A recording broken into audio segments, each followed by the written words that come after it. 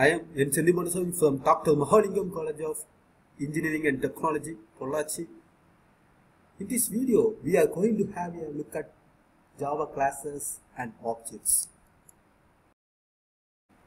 The topics: classes and objects, introduction, understanding class, creating class, and making objects, which will be covered in this video. At last, you will attend LPD activity in Moodle. Learning objective of this lecture: students will be able to recognize the procedure of implementing classes and describe the procedure of creating classes, members, and objects in Java. Any entity that has state and behavior is known as an object. For example, pen, table, keyboard, bike, etc. It can be physical and logical. Next, we define a class. Collection of objects is called class.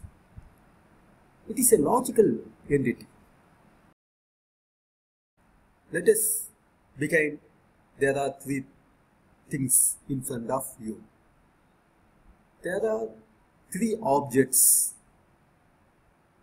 What is one thing common between all of them? There are a lot of things common between all of them. But how will you classify them so you can term them as smartphones? So, in the real world, what happens is there are various objects of the same kind. Now, an iPhone is a smartphone which runs the iOS. The Samsung, which runs the Android OS, is a smartphone. So, there are various objects. You can call this as objects of smartphone. Now, we can say that there is a class smartphone and these phones are instances of that class. Now, class here kind of stands for a blueprint from which the individual objects are created. So, you can say that there is a smartphone class and it can have various kind of smartphones, thousands of smartphones that can have an iPhone, that can have a Redmi.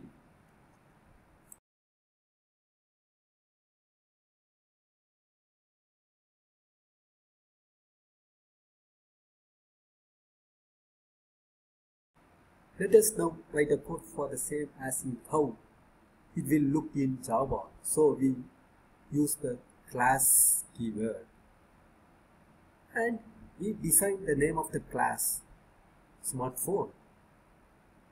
Now what you are looking at are fields, and these fields define the state of the object. So I have just taken 4 fields here, but there can be many, and for a class like smartphone there are many fields. So there is a string manufacturer, there is a string model, there is a tuple storage which tells the storage smartphone has, and there is a tuple, the speed of processing in phone. Now, the object of smartphone will be defining their own values of these fields. For example, an iPhone might have 1 GB of storage. Now, on the other hand, BlackBerry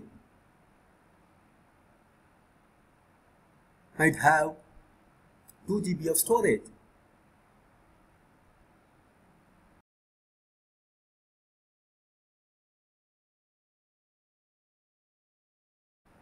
Now we will learn to define a new data type, for example smartphone.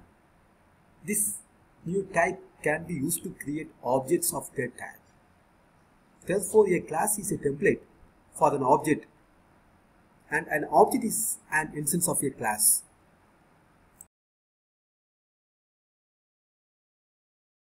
Let us now create another class box.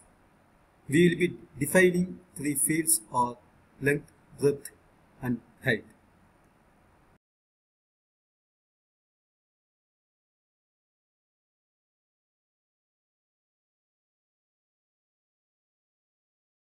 Now we will understand about creating an object. Syntax for creating object is class name object name is equal to new class name. For example, box pen box is equal to new box. Here box is class name and pen box is object name. The object pen box have 3 fields. There are length, width and height. Each object has its own set of instance variables. Now we are going to discuss how we will be accessing fields of object using dot operator in Java. Length of the pen box is accessed by penbox.length. The length value of the pen box is assigned by penbox.length equal to 25. Think and write answer for the question. How will you assign the breadth and height of the pen box? Pause this video for 2 minutes and then play this video.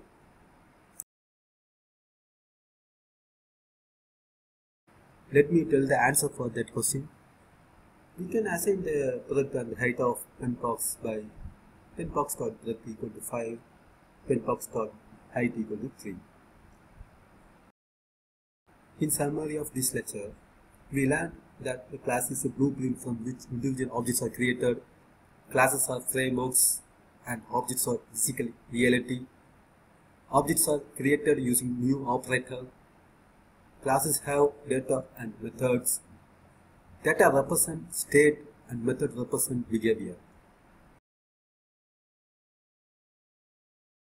Now you can attend a learning by doing activity in Moodle. Click the link and log in as username student_test was test at student1. Thank you for listening video.